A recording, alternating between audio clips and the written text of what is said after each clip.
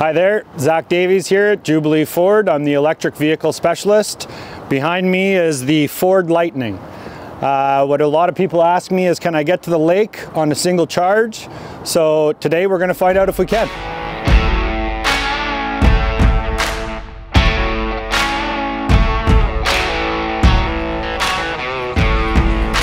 One of the biggest reasons I think that we decided to do this video and videos in the future is that, you know, we're talking to people about these vehicles and saying that they're good vehicles to drive and you can drive them, and we want to be able to prove that. There's a lot of things out there like range anxiety, and you know, we just want to make sure that, okay, like if we're selling these, we're in them ourselves, you know, we're testing them out and we can confidently say this is what it's going to be like. In ideal conditions and in Saskatchewan conditions, there's a big difference, you know. All right, so we're just on the outskirts of Saskatoon. We're heading up to Waskesiu. Got about 85% charge, 398 kilometer range. Our next stop is Prince Albert, so we'll check in with you there. So we started today at Jubilee Ford with about a 90% charge. When we got out to Waskesiu in there, we were about 85. So what does that mean?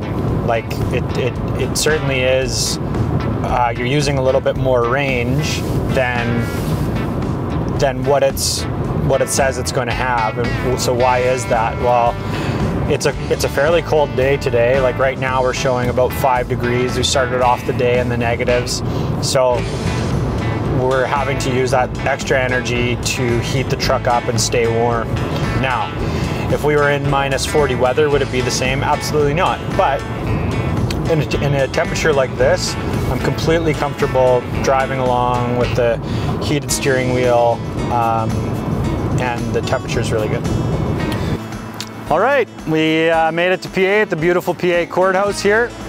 We're running at about a 50% charge. We got about 200 kilometer range left. So about 80 kilometers to Waskesiu, we should be well within our range. It's been an absolutely comfortable and quiet drive. One of my favorite parts about the Lightning is how quiet it is, no engine noise. Let's head on to Waskesiu.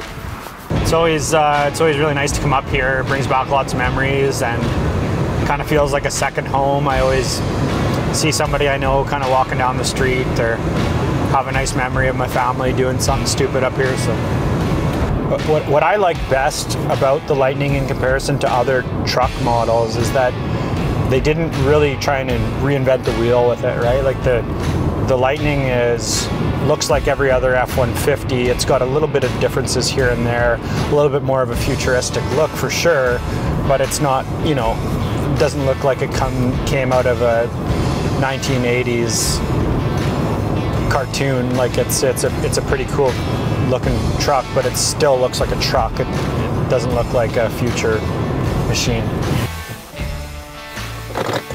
All right, we made it to Waskesiu, single charge.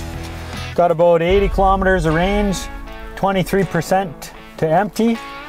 So very easily can you get up here on a hot summer's day. So let's plug this in and let's go get some lunch. Okay, so we made it to Waskesiu. Started off our trip at 85% and got here at about 23. So you can absolutely get up to the lake on a single charge. Today's a little colder. We're going to use a little bit more range than, you know, maybe it says that it can use, but it doesn't mean that it's not possible to get up here. For people that are worried about the range, there's also a lot of options that you can do along the way. You can stop in PA and have a charge there, and you can just come the whole way if you like. In terms of driving the vehicle, I drive an F-150 and it wasn't really any different. There's a lot more torque in the Lightning, but otherwise it just felt like driving my regular F-150. So yeah, and if you have any questions about EVs, please get a hold of me. My name's Zach Davies at Jubilee Ford. Love to help you out.